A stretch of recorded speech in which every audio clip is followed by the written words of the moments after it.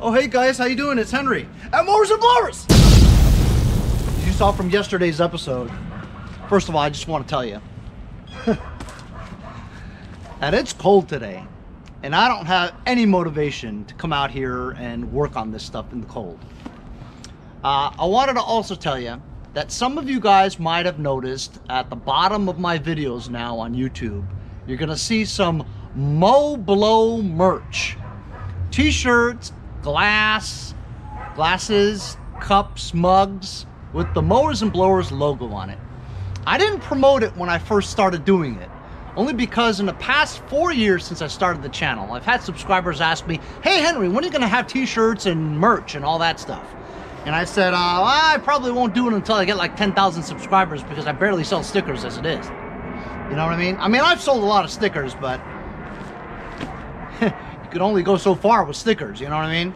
So once I got over 10,000 subscribers, I decided to use the 2 or 3 different suppliers that is recommended by YouTube, and one of them is the most popular one. It's called Teespring.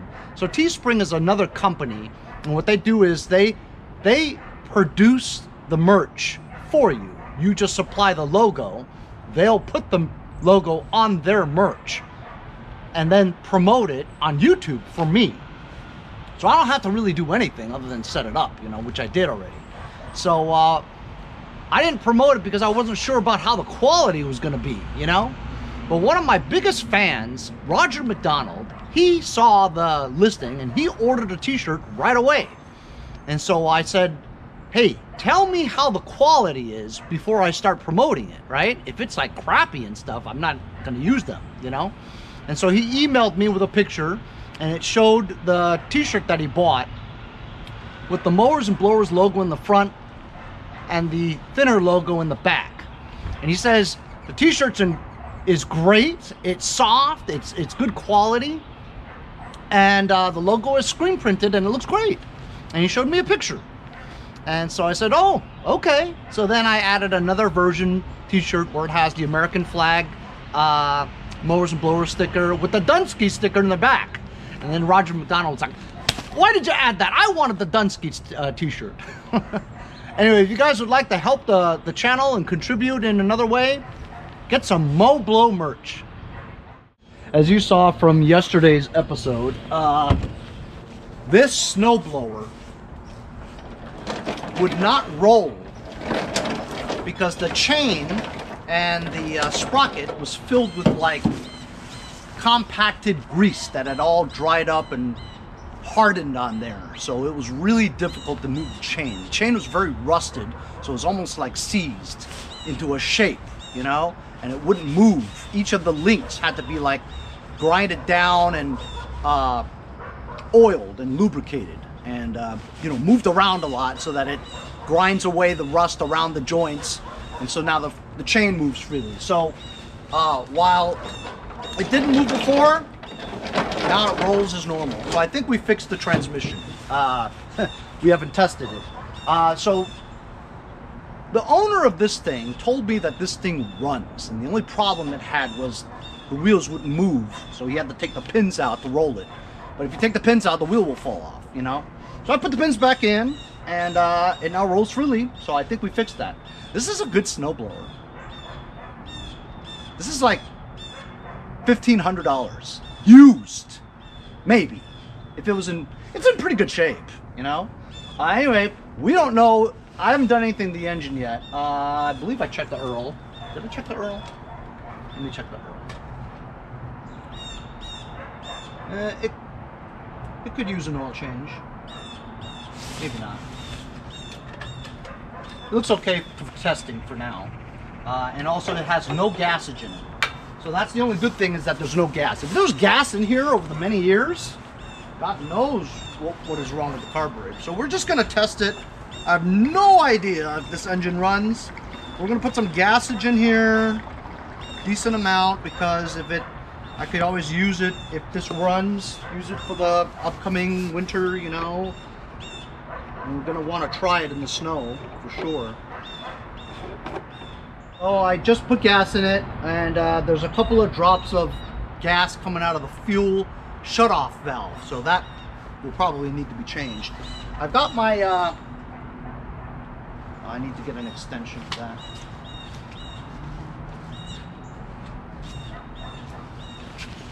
It's a triple prong, you know what I mean? So I'm gonna try the electric start to see if it works for the first time. It's still dripping, small drip, so I do need to change the fuel shutoff. You guys think the electric start will work? Anyway, we've got full throttle, we've got choke. Let's prime it. It sounds normal. And look, it's dripping, so a fuel is being primed to the carburetor, which is good. Let's try the electric start.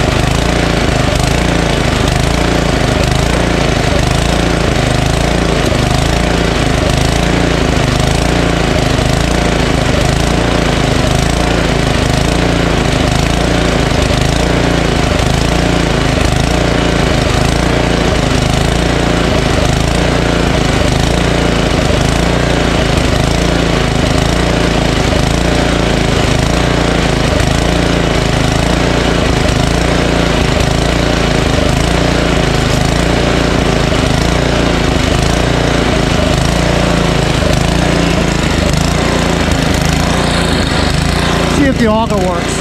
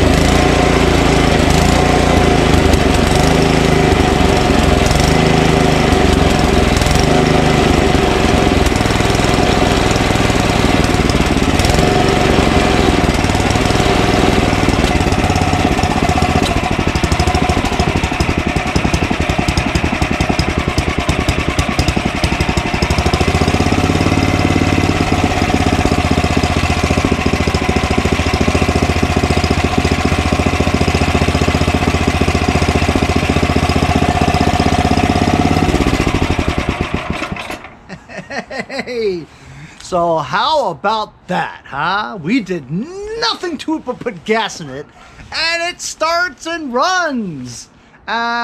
Surges a little, right? But not as bad as the other one we did the other day. I lowered the throttle to idle, and it didn't stall, remained running, which means the carburetor is pretty clean, you know?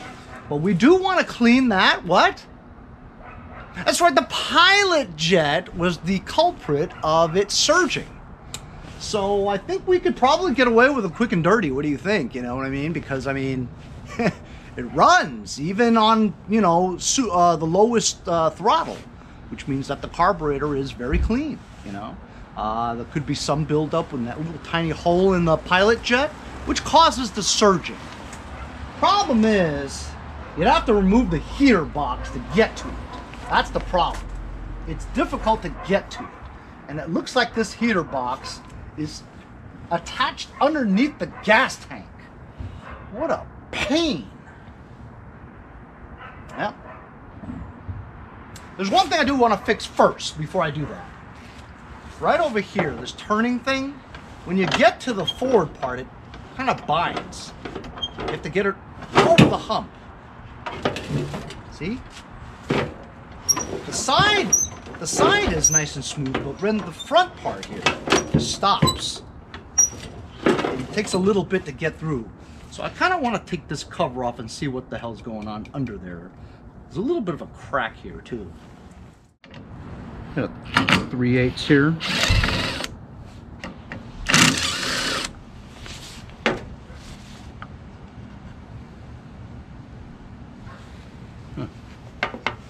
That's interesting. I don't really see what could be wrong. The teeth look good. It's right there. It kind of stops a little.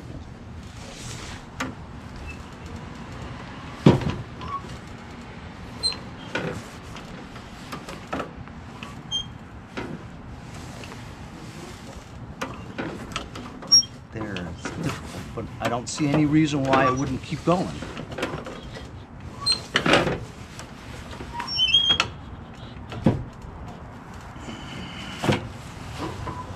See? It's clean. There's nothing there that would prevent it.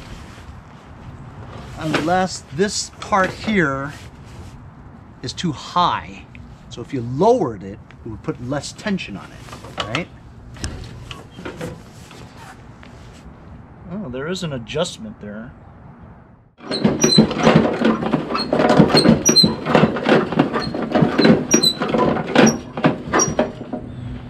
That's right. Toolbox Buddy for my friends over at Lucas Oil Products. A little bit of lubrication there, along with there. Did a fine job.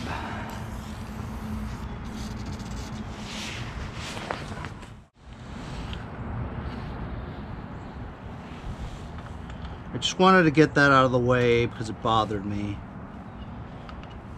Now I don't have to worry about it for the remainder of the day. You know what I mean? I know you know what I mean. I just found this on the ground. I don't know where it's from. I have to go over this thing to figure out where this came from.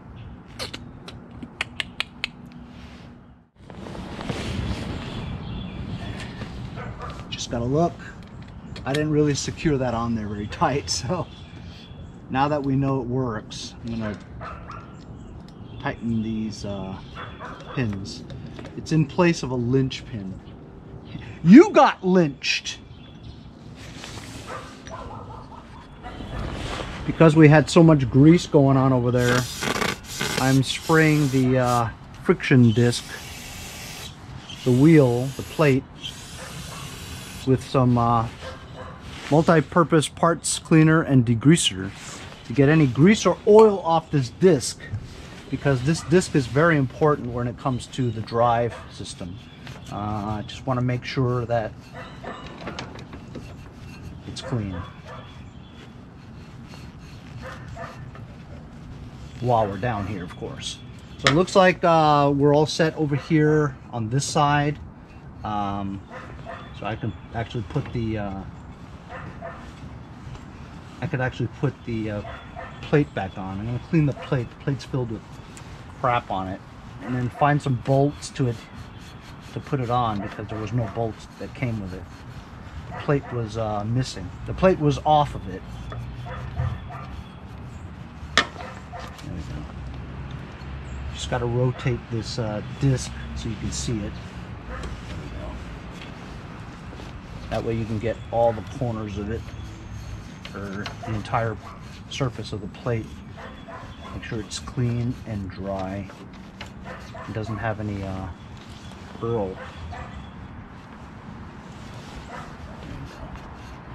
Alright, so I'm going to go get the plate now and put the plate on. Look at all this crap over here. Get this out of here. Bother me.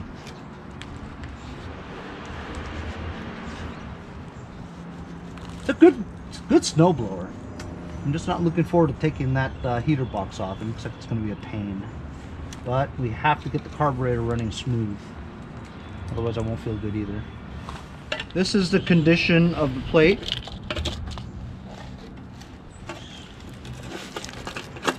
Some crap here. Some rust. This is like a pool. See, an area here. Of course it's going to be rusted because any kind of moisture, rain, whatever, if you leave it outside, the rain will just sit here. Granted, there is a hole there, but I think a screw might have been in there. So it's no wonder this part is rusted out. I have to find a couple of bolts, see how this thing will stick on there.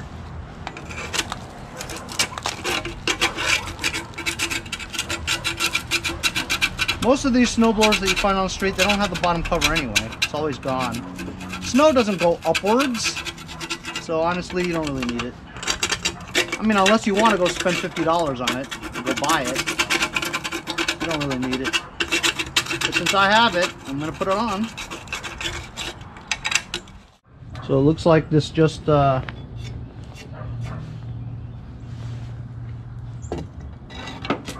on like that, and then and then 2 bolts right there. Boom! What do you think? 3/8? Gotta find 2 3/8. Can you believe it? 1 inch. There we go. Now the plate's on there.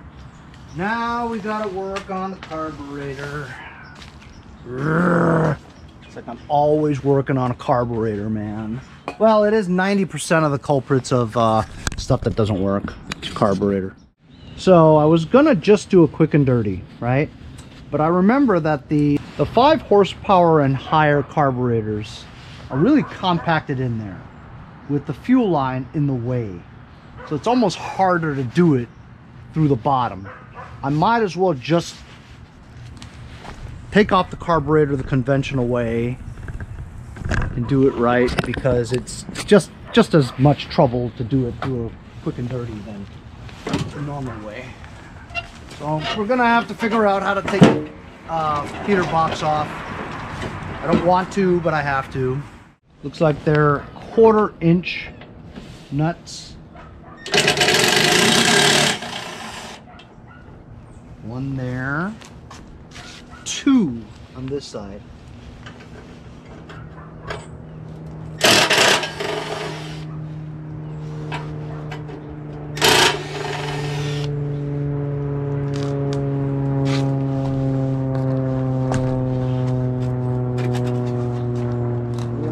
Front here where the camera's blocking, right there. Hey, that wasn't too bad. It's not off yet, Henry. That's true. Take this knob off. Ooh.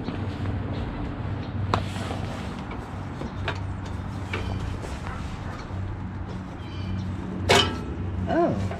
Huh. You know what? That wasn't tough at all. There it is. There's the carburetor. That carburetor looks old, doesn't it?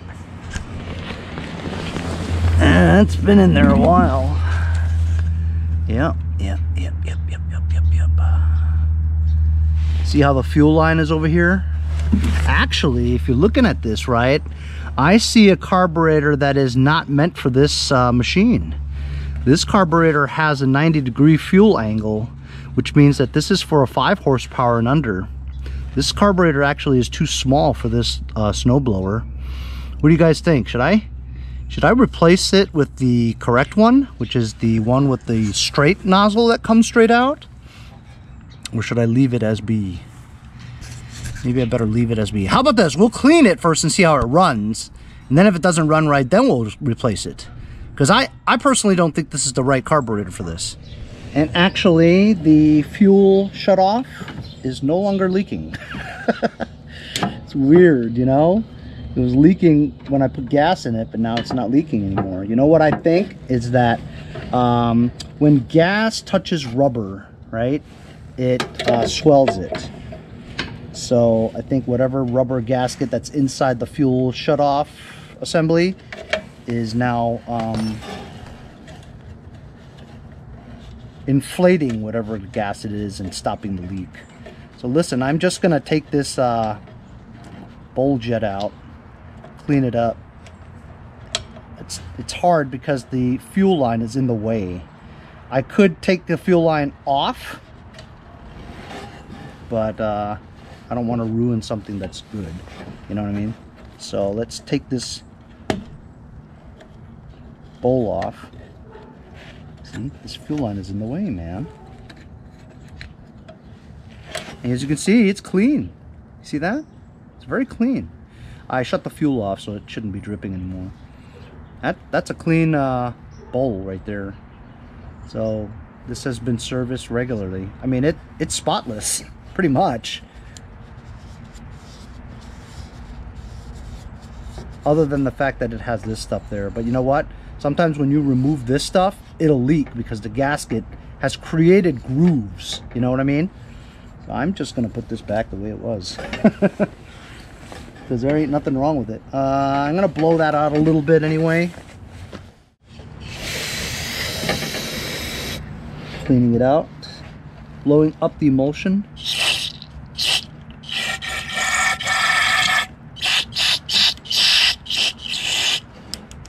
I mean, the carburetor's clean. It ran just fine. Except for a little surging, but you know what? I think we can get access to the rumpa-bump-bump. Let me clean up this bowl a little bit and this jet nut. Here's the jet nut, and it is clear. You can see through it.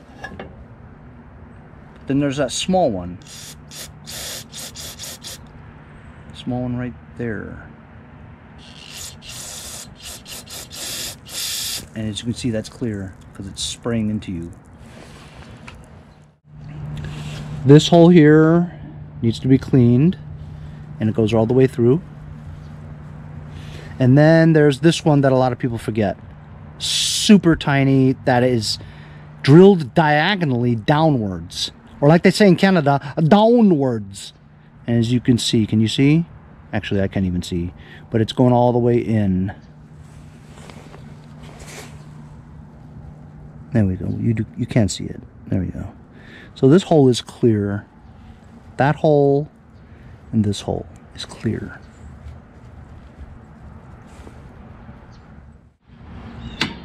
The nut back on, tightening the bolt, 1/2 inch, doing a 1/4 turn at a time.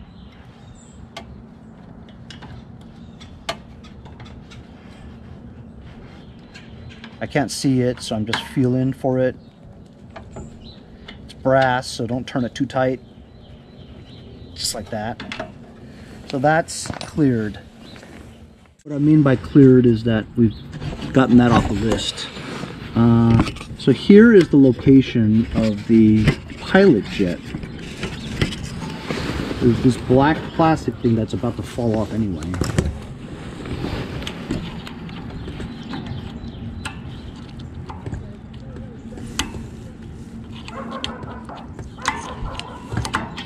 That's a couple of dogs walking by the house. Of course, you guys know my dog is a nut, so barking like a madman. And we are able to access the pilot, the fixed pilot jet screw.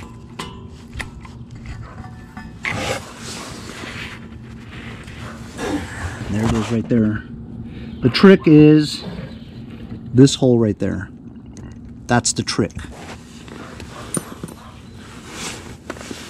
We're gonna spray some carb cleaner in the hole here. I'm bending the straw.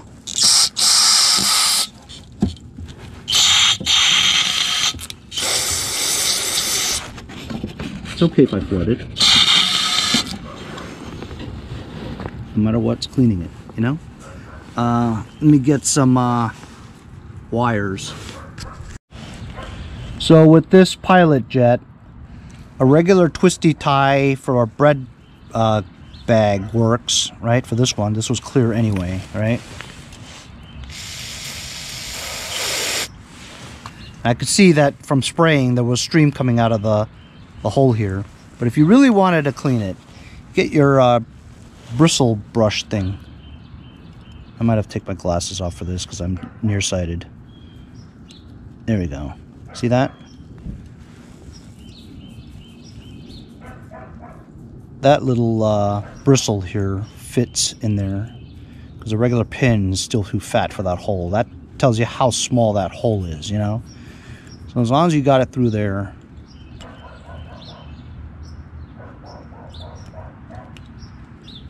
that's good. It's a dirty job. It's cold. But you got to get it done, right? So I'm going to put my finger across the, blocking the other part of the hole. See if it shoots up the top. See that? It does. That's the amount of mist that comes out of that one. So it is important. I'm going to put this jet back in there.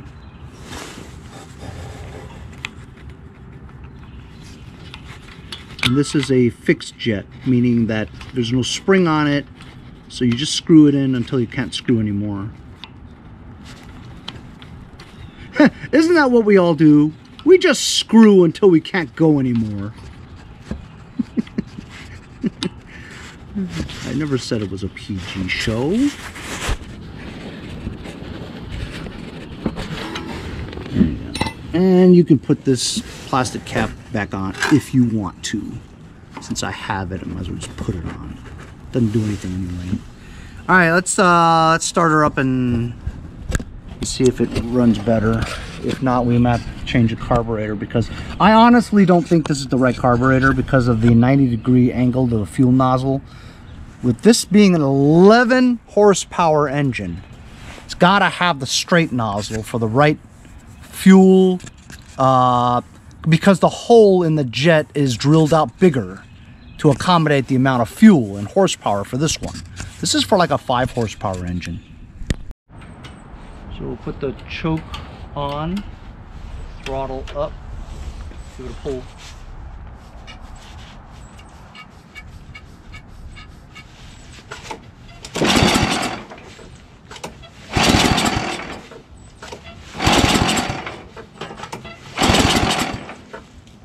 Probably flooded because there's so much fuel that I blew in there.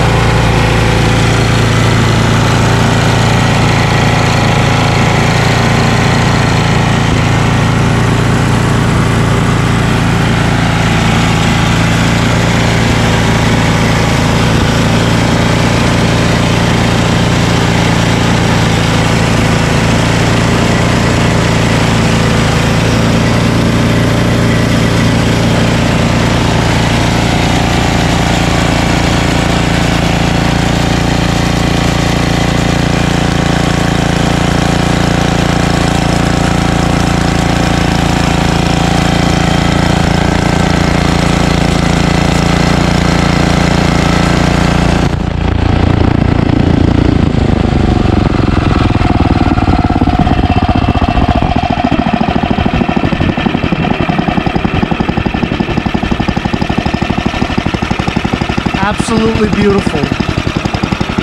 The Pilot Jet fix always fixes the surge. And I was wrong.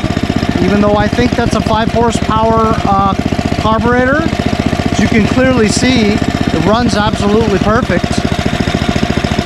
So my theory on the 90-degree angle is flawed.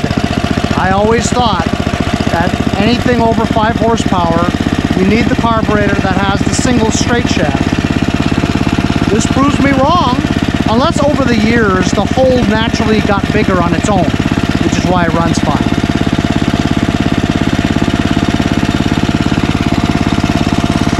Sweet.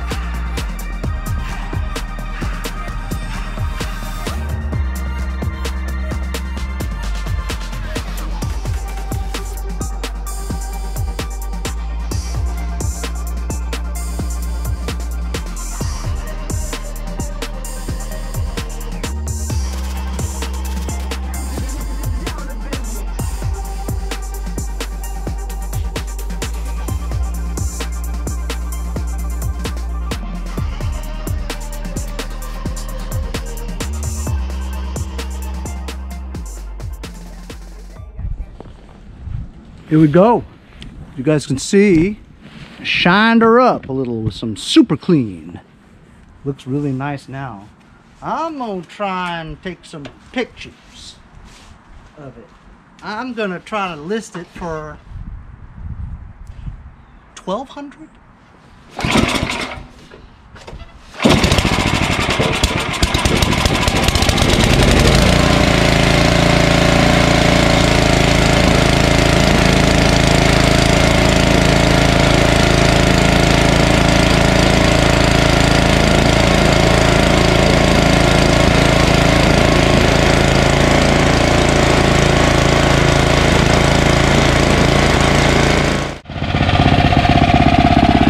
So I just cleaned it up, took some pictures of it so I can list it for $1,200.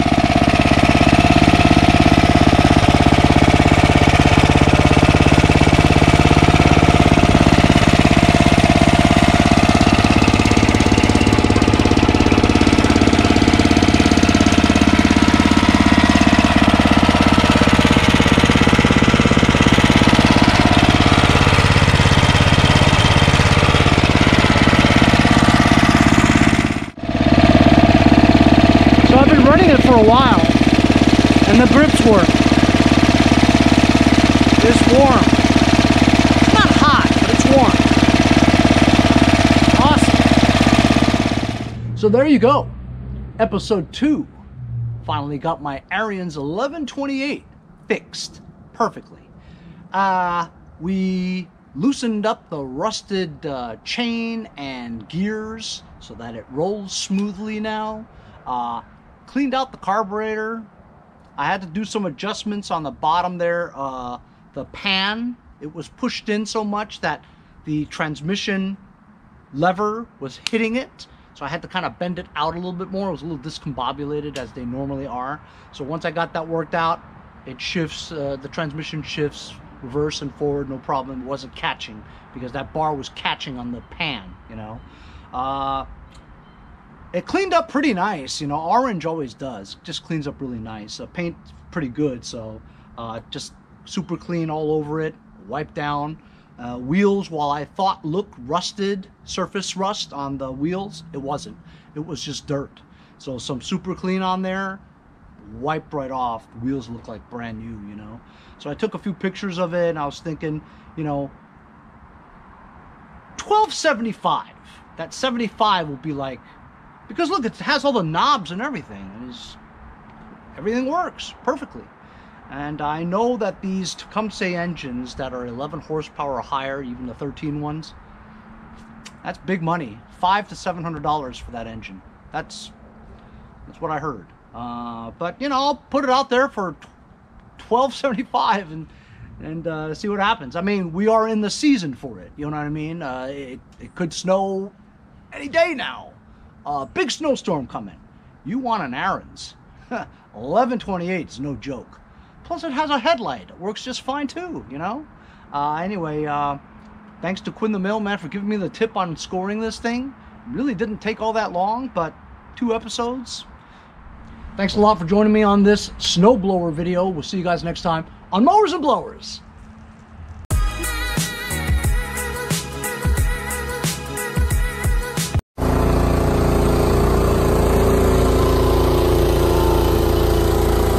See you guys next time on Mowers and Blowers. Hey, if you guys enjoyed the video, remember to give me a like. Also, comment below. Subscribe. Remember, it doesn't cost anything to subscribe. It's free, right? Also, hit that little bell. That way you'll get post notifications whenever there's a new video, and you won't miss out on any of them.